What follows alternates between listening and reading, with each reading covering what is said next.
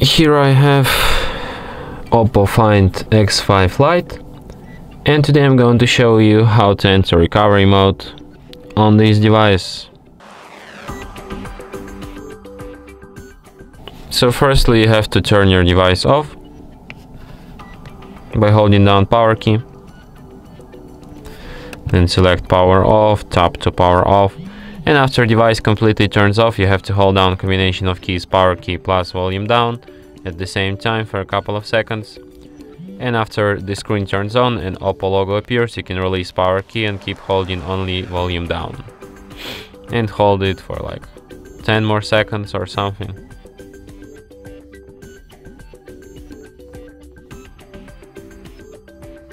So in the appeared menu you can use volume keys to navigate and power key to select, but you can also just select like with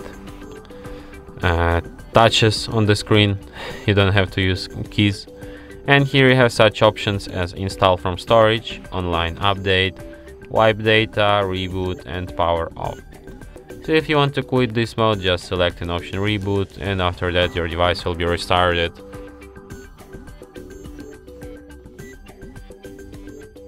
And that's it. Thanks for watching.